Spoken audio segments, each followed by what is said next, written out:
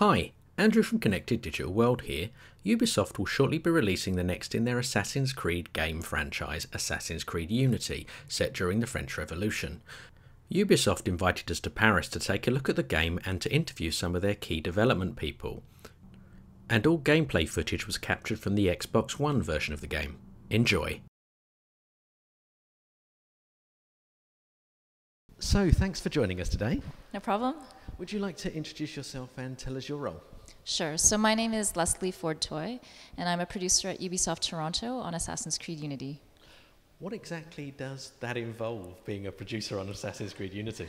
Right. So because I work in the Toronto studio, we're actually a co-development partner with Montreal, who is the lead studio. My role as producer is to lead the team in the project in Toronto.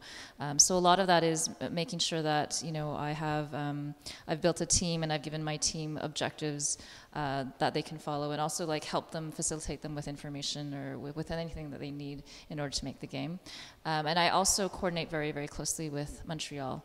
Montreal leads the game in terms of the vision, in terms of the production strategy, and I help to coordinate with that and to make sure that we execute at the same level of quality as well as the vision in Toronto. So for a game this size and one that's been in development for 4 years, that must be quite a task. It is quite challenging. It's quite interesting because, you know, the first thing you think about is, wow, how do you have all these different people working in different cities all on one thing? And I think, you know, for sure it's a challenge. But what I found really interesting as we went through this process is, and it's a bit cheesy because it kind of goes back to the game. So one of the big things we're doing on Assassin's Creed Unity is co-op. And one of the things that we've really tried to develop for co-op is being able to give people the ability to play the way that they want to play, so that they can, you know, customize their own version of Arno, you know, with their own skills, with their own sets of experiences.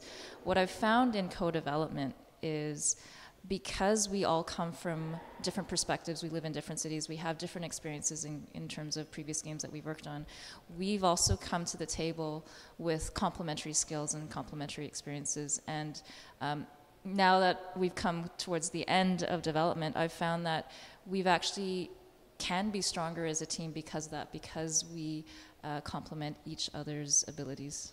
Okay. Obviously, you've talked about co-op. What's your favourite part about co-op then?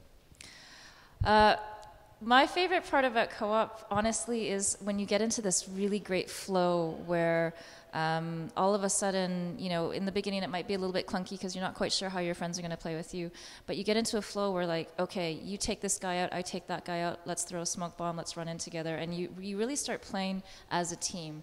And when you start realizing how powerful you can be as a team, that's a really satisfying feeling. The game's set in, obviously, the beautiful city of Paris, and you guys have done an amazing job recreating Paris. Oh, thank you. What's your favourite area in the game? I have a personal favorite area for sure, and it's the Palais de Luxembourg.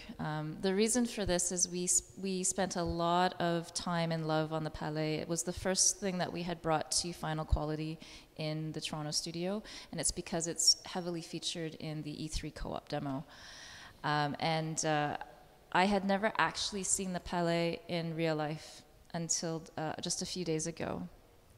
And so that's the first thing I did when I arrived in Paris for this preview event, was to go directly to the Palais de Luxembourg. And I was stunned by how well we were able to authentically represent it in game. And we took a few photos, and when you look at the photos and you look at the game screenshots, you're like, wow, it's almost the same, and it's fantastic. You mentioned, obviously, the E3 demo. What was the reaction that you guys got when that came up and everyone was like, 4-player co-op? A lot of cheering. We were kind of nervous. We weren't sure how people would take the demo, but we were so proud of it, and to be able to present it on stage and get the reaction that we did was fantastic. And why should people play Assassin's Creed Unity? It's the best Assassin's Creed yet. Okay. And if you could give us 3 things that make Assassin's Creed Unity great, what would they be? 3 things. Wow. Okay. So